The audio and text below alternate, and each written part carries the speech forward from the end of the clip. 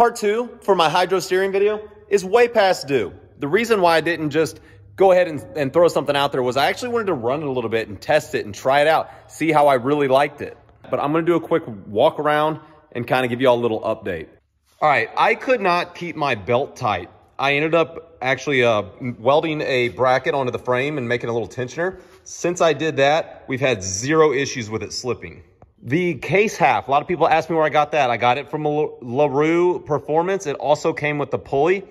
This is a Trail Gear V-Groove pulley, 6-inch.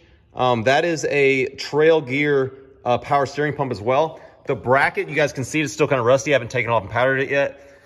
It's something I made. I don't have anything for you guys there.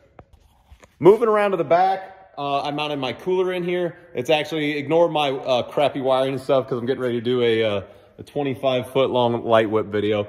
But the reservoir is in here. I found out that this needs to be at the highest spot possible. Anyways, the cooler here.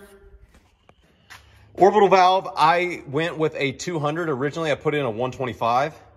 The 200 worked better for me because all the riding I do is like slower, like mud and bounding courses. I'm not doing anything like 60, 70, 80 miles an hour. So I wanted something that reacted really fast. All right, moving around to the front, the tie rods. Okay, guys, I had so many people talk about bump steer, this, that, and the other. Of course, it's going to have some. But again, that's okay because of what I'm doing. I'm not going fast. I'm trail riding, hitting mud, stuff like that. 30, 40 miles an hour is all I'm really doing out of this machine. It gets there quickly, but I'm not doing the top speed stuff, guys.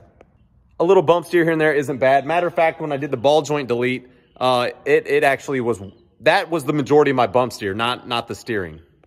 All right, guys, I kept a majority of the boxes and everything like that, so that way it would help me with part numbers and stuff like that for you guys.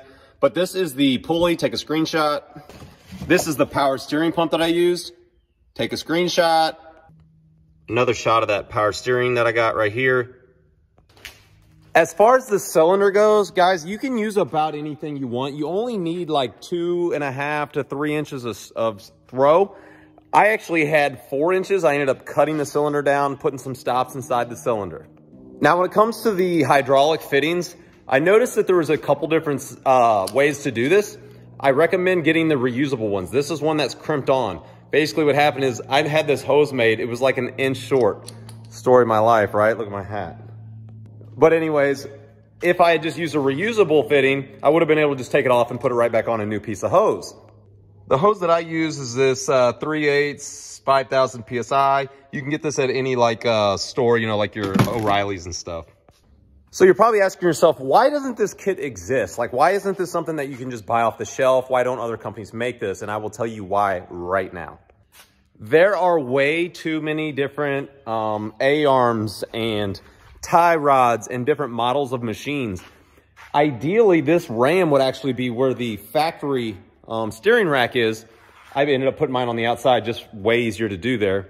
But the reason why this doesn't exist like on the shelf or anything is there's just too many different like options as far as A-arms and portals and portal plates and tie rods and all these different things that would just take way too long to do all that R&D. Not to mention, guys, it's very expensive. Even though I did this kit myself, I'm still probably $3,000 into it. And then as far as I know, there's only one person that actually makes a kit for it. And he's like, I don't know, like 6,000 or 7,000 if I remember right. And I tried to buy one from him, guys, just so you all know, and I never could get one. It was just a long wait and lots of stuff. So not bashing the guy or anything. I'm just saying I did try.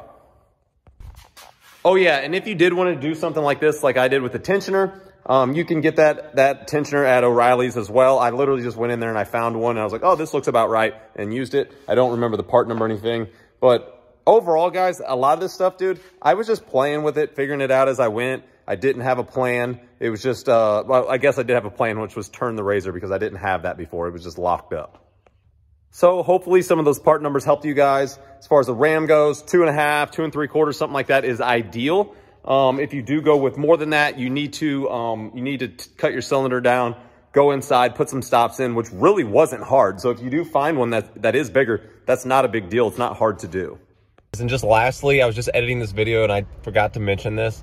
I just wanted to say I do not recommend doing this if you are doing some high-speed stuff. Everything reacts really, really quickly. There's no feedback in the steering whatsoever. So like if you were to go up to a rock or a log or something like that, and you were to turn, you can't feel it. It just turns, you know what I mean? Like it will push the rock out of the way, or push the machine, or break something. So I just wanted to say that this is not, if you want to feel some feedback in the steering, this is not a setup that you want to go with. You want to go with like a Hydro Assist or something, which is out there. It is available. You can build that type of kit, but just want to let you guys know that no feedback in the steering whatsoever. It's kind of like a boat. Imagine when you steer a boat back and forth, like the engine or the drives just move in the water. You can't feel anything, right? You just have to assume that they're moving back there. That's kind of what this feels like.